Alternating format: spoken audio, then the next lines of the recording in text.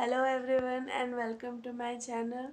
Today I wanted to make this quick video to thank you all my subscribers from the bottom of my heart.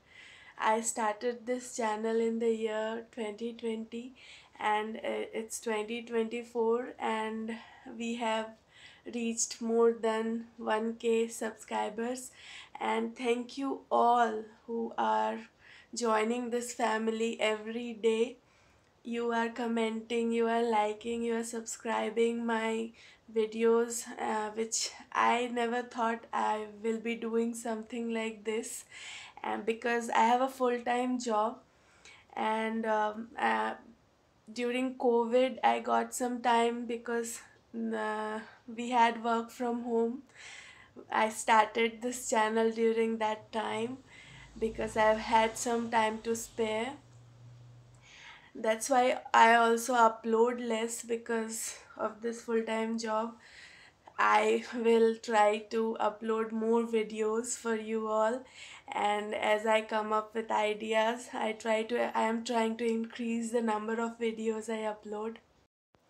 Also, I have something else to say to you guys, that as a kid I used to like the drawing, painting, doodling, all these things, crafts, and I used to participate in all the drawing competitions, and I was pretty good at it.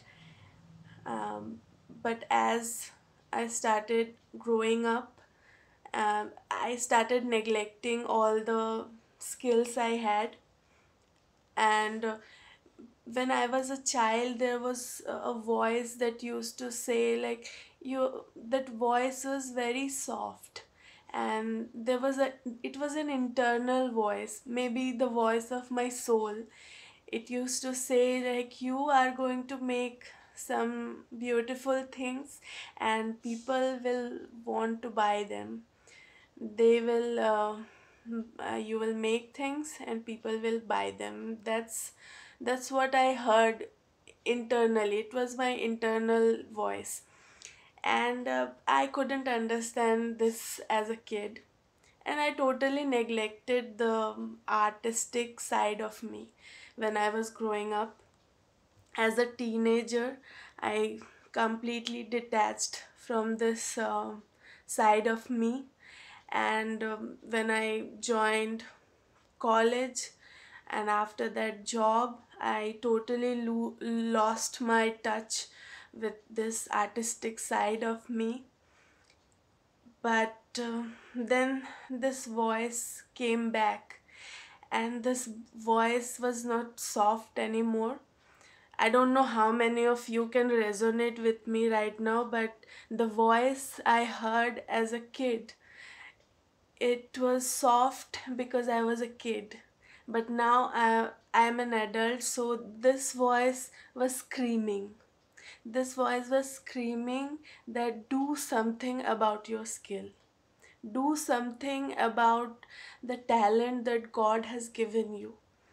The all the art I had in me, I lost touch with that artistic child.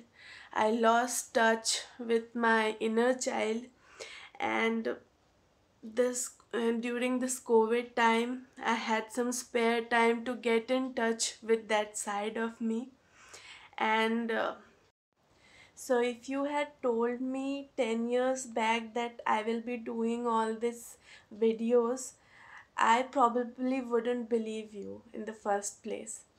Whatever I am making, it's all my inner child, my inner artist is coming out right now.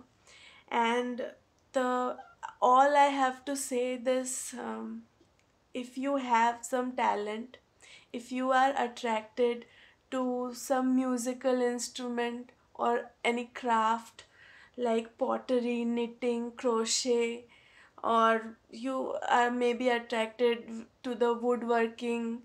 So if you are attracted to some skill, or you already have some skill as a child, like, develop it. Do not neglect it. do not avoid it. Include it in your life in whatever form possible.